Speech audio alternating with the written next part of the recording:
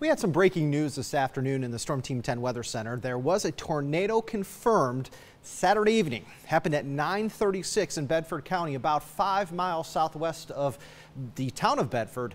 Again, it happened on May the 19th. It is an EF1 tornado. The path length was around 1 mile and it occurred on Mount Olivet Road.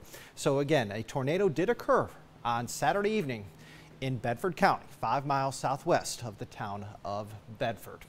It didn't do any damage to homes. There were no injuries. There were about 50 trees uprooted or toppled, but no damage to any structures, which is great news. But we still have scattered showers and thunderstorms around as of right this minute, and we'll continue to have these in play here throughout the course of the evening. After midnight, things will start to settle down, but in Hot Springs right now, areas around Dunn's Gap Road, Main Street, areas near Switzerland Trail, Open Trail, right along that 220 corridor near Homeland, or I should say Homestead Skyline Drive, dealing with some very heavy rain. Limekiln Road, areas farther south towards Highway 42, dealing with some very heavy rain as well. Now you head into Franklin and Floyd counties. We've got some pretty heavy rain near Sidnersville, some very heavy rain around Floyd. We're going to zoom into where we actually have the radar. Areas right now around Bethlehem Church Road, Moore Road, Christiansburg Pike, areas right along Highway 8, High Rock Hill Road. Right here is the Floyd and Montgomery County line, and it's raining very, very heavily, very close to Highway 221, very close, frankly, to the Blue Ridge Parkway.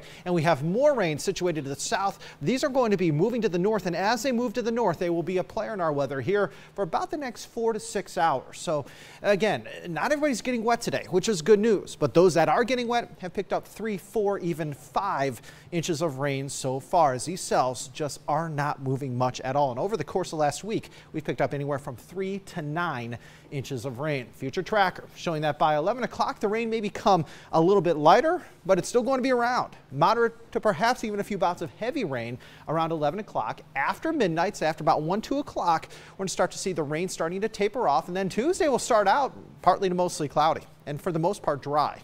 But by Tuesday afternoon after 3 o'clock, we're going to have more scattered showers and thunderstorms with us. Dinner time could be really rocky, especially right along the spine of the Blue Ridge.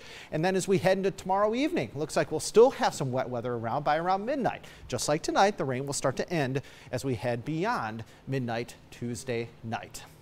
We're watching the Roanoke River at Randolph. Flood stage is at 21 feet. Right now it's at 24.69 feet. Moderate flooding is occurring right now along the Roanoke River at Randolph. It has already crested, which is good news. It's on its way down, but moderate flooding still occurring. Dan River at South Boston, minor flooding occurring.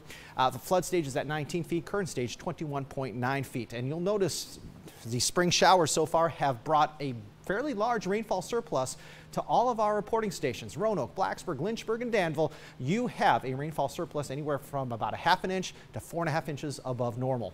81 in Lynchburg, 83 in Danville, 69 Blacksburg, it's 70 in Wytheville. For tonight, we are looking at scattered thunder showers tapering off. Patchy fog then forms. Lows in the upper 50s and 60s, and then tomorrow more rain, more thunderstorms. We're humid. High temperatures tomorrow in the mountains in the 70s, everybody else in the low to mid 80s. We will stay in the 80s here through Sunday. The Memorial Day, we're looking at temperatures falling to the 70s. The 2 dry days here over the next 7 days, Thursday and Friday. Those look to be very nice days, but then more wet weather, and it could be tropical moisture comes back into play late Saturday, Sunday into Memorial Day.